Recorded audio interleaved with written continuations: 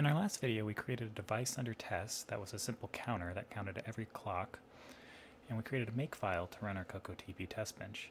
We also created a cocotb test bench, which basically started the clock, reset our device under test, waited for 2 rising edge clocks, released reset, and then ran the simulation for 50 nanoseconds.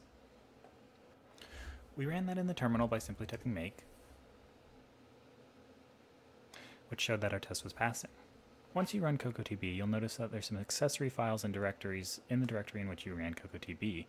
One of the ones we created here was the dump VCD file, which is just basically a log of all the signal levels in our design. To take a look at our waveform, we can download software called GTKWave. Once that's downloaded, you simply type GTKWave and your VCD file.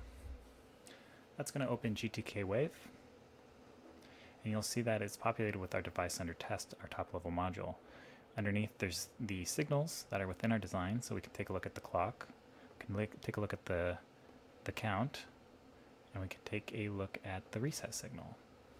So the count signal was our output, and the counter was the internal state of the design.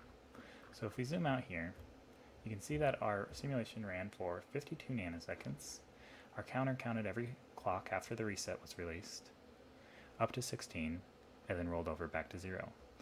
Since we ran 50 nanoseconds, it did that multiple times.